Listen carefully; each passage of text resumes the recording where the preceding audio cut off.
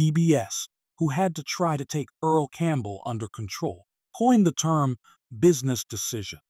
Oh my God, before he started, you had to get him. Once he started, young lad, it felt like a truck. He weighed 230 pounds with 36 in thighs. You know how often I saw another man's thighs as a young man? To down this man, literally, it took a whole defense. Starting their careers, he is the only NFL player who has won Offensive Player of the Year 3 consecutive times. Just in his second NFL season, he was an MVP and the best power back the league has ever seen. Meet the most dreaded running back of all time. Earl Campbell received his moniker the Tyler Rose after birth on March 29, 1955 in Tyler, Texas.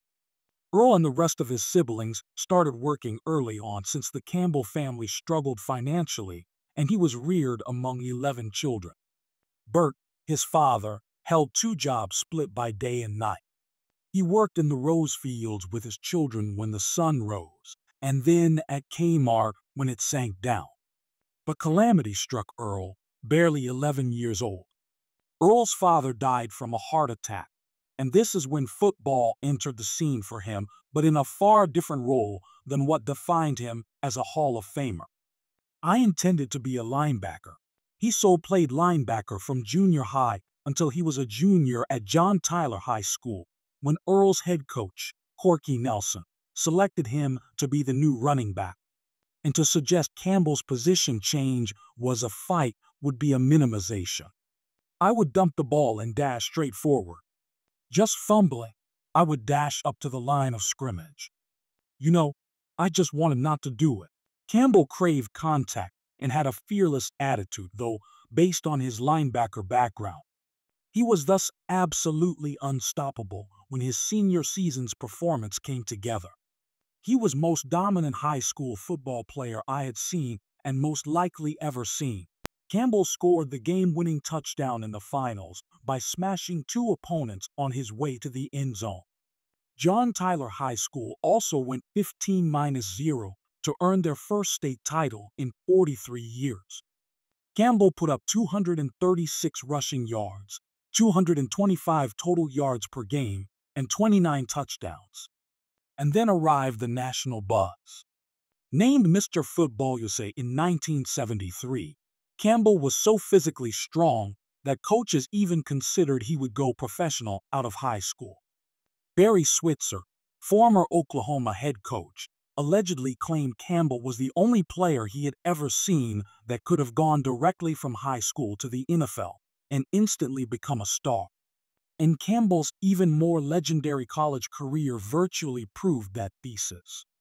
The likes of Houston, Oklahoma, Arkansas, and Baylor made offers to him, yet, after being highly sought for by those powerhouses, the Tyler Rose brought his skills to Austin, Texas. And the human wrecking ball became legendary. Given the outrageous list of backs who have worn the burnt orange, Campbell's Texas tenure from 1974 to 1977 was perhaps the best years ever seen by a Longhorn running back.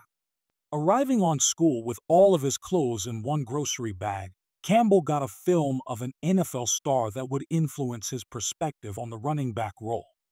Campbell would project the Jim Brown tape on his dorm room wall to examine his game.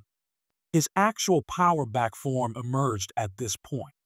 Observing Brown, he remarked, "I just couldn't believe this person, that he could run over people like that. I so simply saw myself wanting to be in this way. Sort of created in my head. And did he really ever?" Over his 4 years at Texas, Campbell forced his will on all of college football. Earl, a freshman, earned the Southwest Conference Newcomer of the Year title with his 928 yards and 6 touchdowns. Still, that marked only the start. Not only did Campbell lead the Longhorns to an 11-2 record in his sophomore campaign, but he also became one of the top backs in the nation, running for 1,118 yards and 13 touchdowns and garnering All-American marks. And Campbell rushed for around 100 yards a game, even with persistent hamstring problems throughout his junior season. But his senior year resembled nothing we have ever seen before. Earl Campbell became